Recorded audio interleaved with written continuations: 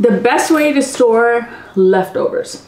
I'm Urvashi, my blog is TwoSleevers.com, and today I'm going to talk to you about this wonderful device called Super Cubes. So, a friend of mine sent these to me. She's actually selling these on Amazon, and I heard about it from another friend who's a blogger. So I got these for free, but I'm not getting paid to do the review. Okay, so you're asking me, why do you need this? Why can't you just use Ziploc bags? Why can't you use some other container?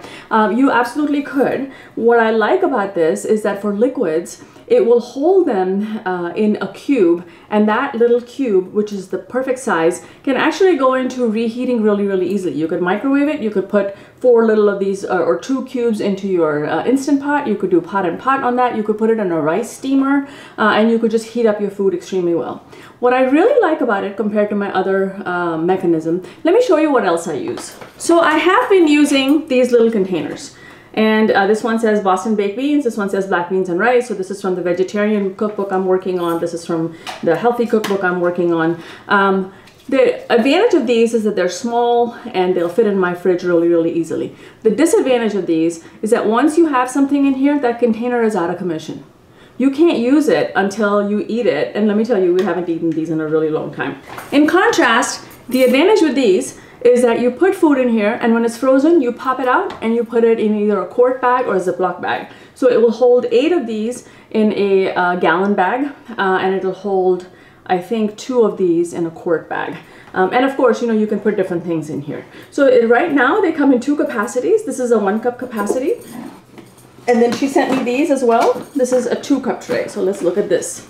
So this one, as you can see, let me flip it so you can see it. Is a 2 cup capacity. So typically at our house, we would use one of these for 1 person. And I'll show you how I did that one. But even these, if you froze these, they would fit in a Ziploc bag really well. So what you would do is you would put your stuff in here, you would let it freeze solid, and then you would take it out, put it in a Ziploc bag, and move ahead.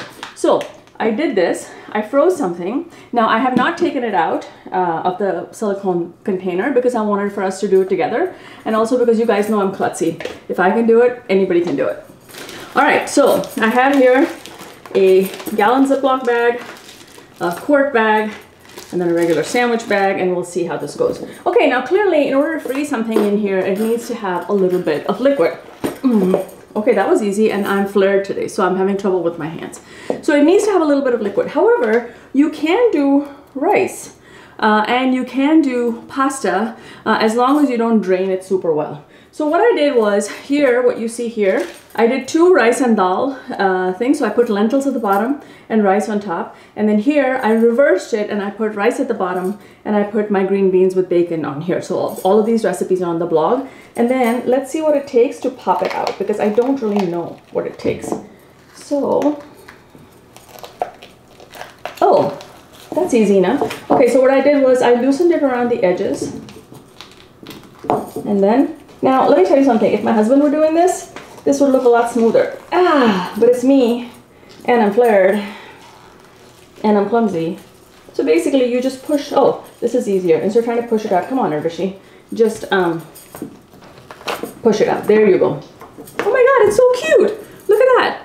Here's my rice and dal. It's adorable, and it's very cold. So I have 2 rice and dals. I wonder if it'll fit in here, actually. Grace, you can't have any. My puppy's here. Hi, puppy. Hello, darling. There you go. Okay, so I could do this. I could freeze one of these by itself. You know what it reminds me of? It reminds me of those little soaps that you get with different designs. I have a little cube of rice and dal. Okay, and then let me do this. So the reason I was playing with it this way is I felt like if something did not have a lot of liquid, like if it was rice and it didn't have a lot of liquid, would it be easier freezing it at the bottom? So now I have learned how to do this. Roger's watching me, he can't stand it. What would you do differently, honey?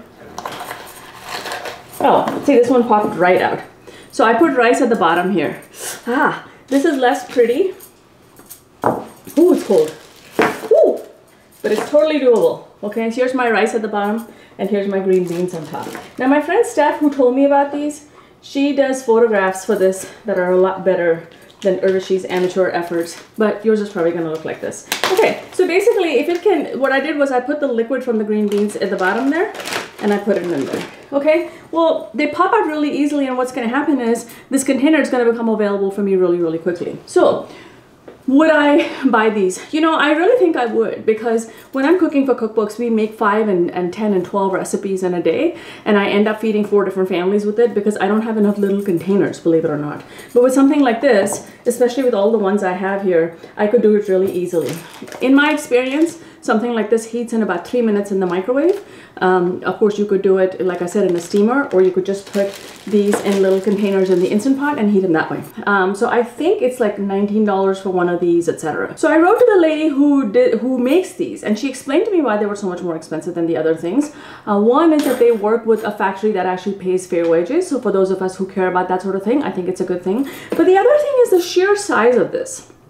So one of the things I really love about it is how huge it is compared to the other ones. Most of the other ones I've seen on the market, they'll make like big ice cube size cubes, but they don't make a 1 cup cube. So the name of this one is Super Cubes, S-O-U-P-E-R cubes. There are many that masquerade as these, but they're a lot smaller and the quality isn't quite there. So I'm Erdős, my blog is TwoSleevers.com. I hope this was helpful, and this is how you should be storing your leftovers.